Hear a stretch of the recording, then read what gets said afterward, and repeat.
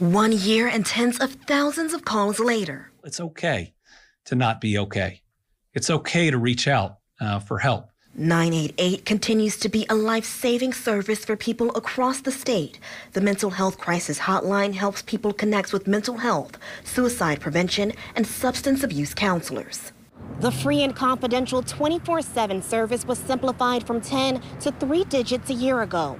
Governor Andy Beshear says since the change, there's been a significant increase in call volume. Our mental health teams across the state are doing God's work, and now they are better connected and have an easier time communicating directly with someone without delay. Beshear says since last July, more than 22,000 calls have been answered, along with nearly 9,000 text messages and 9,000 online chats. About 80% of calls are answered in state in less than 30 seconds. He says that's 5 seconds faster than the national rate. I think what the important piece of this is, it's somebody local that's answering your call. Eric Friedlander, the Secretary of the Kentucky Cabinet for Health and Family Services, says a lot of the calls have been from members of the LGBTQ+ community. Because of leaders working together, they're making a difference.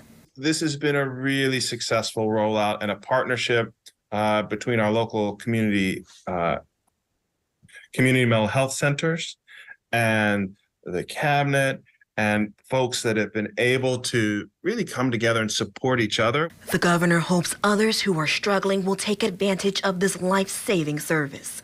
There are people out there that care about you, that support you, and anyone at this 988 line is ready to drop everything and help you in every way they can.